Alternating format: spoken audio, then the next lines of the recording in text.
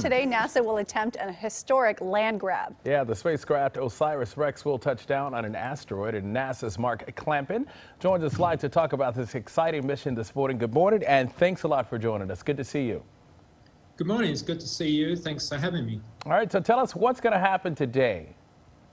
So today, NASA's OSIRIS-REx mission will attempt to collect a sample, as you said, from this asteroid we call Bennu, which is about 200 million miles away. So this afternoon, we'll start firing thrusters on our spacecraft, and that will allow us to leave the current orbit where we've been mapping the surface of Bennu.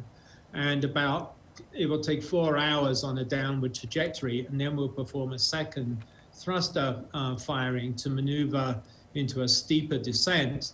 And about 11 minutes later, we'll do our final thruster burn called a match point burn. And this allows us to slow the descent and then match the rotation of the asteroid. And that means that then the spacecraft can just descend down to the surface, where it will touch for about 16 seconds and collect this sample of asteroid material. And the way it does that is by firing nitrogen gas into the robotic collector, or the collector head on our robotic arm, and that forces material into the collector.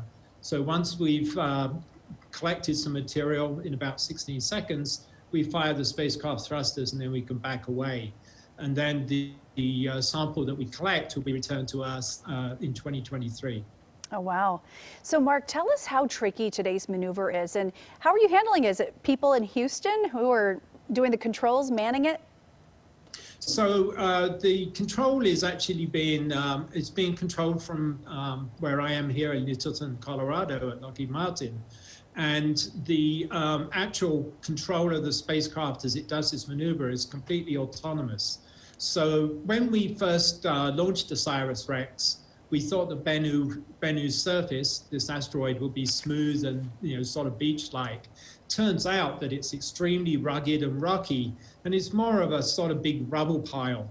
So that means that we actually have to be very careful as we approach the surface, because the area that we selected for our sample collection, which has a lot of small particles, is surrounded by these big rocks that are around the size of buildings in some cases. Wow. So our spacecraft has a lot of software that allows it to sort of match where it thinks these boulders are as it descends, and that allows us to keep the spacecraft safe.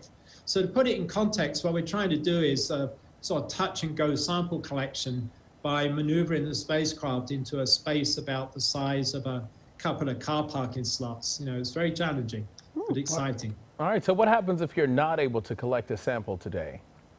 So if we don't collect the sample today, there are two options, depending on where we abort.